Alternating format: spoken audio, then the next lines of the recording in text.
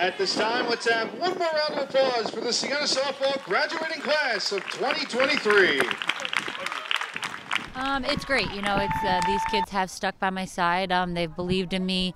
They allowed me to come in, and you know, even though I was the assistant and then took over the head coaching job, they allowed me to make changes, and they've run with it. So it's been nice to coach these girls, and you know, hopefully we got a long road for the rest of the season. It means a lot, especially being local.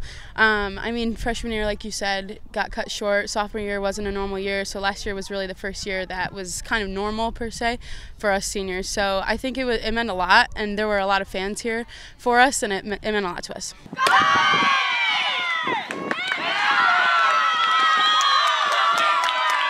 I think that, you know, we have to make adjustments, and that's kind of what we talked about in between games, is we can't keep doing the same thing because we're going to get the same result. And I think we made adjustments that game. You know, some people didn't have numbers to show for it, but we hit the ball hard, and that's what I asked them to do.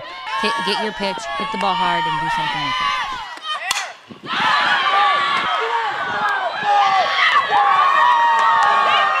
it. It felt really good, especially because I had my whole team behind me, and if I didn't do it, I knew they could. So it meant a lot. I think we're going to take it and we're going to run with it. We just got to lean on each other and work as one unit, and we should be all right.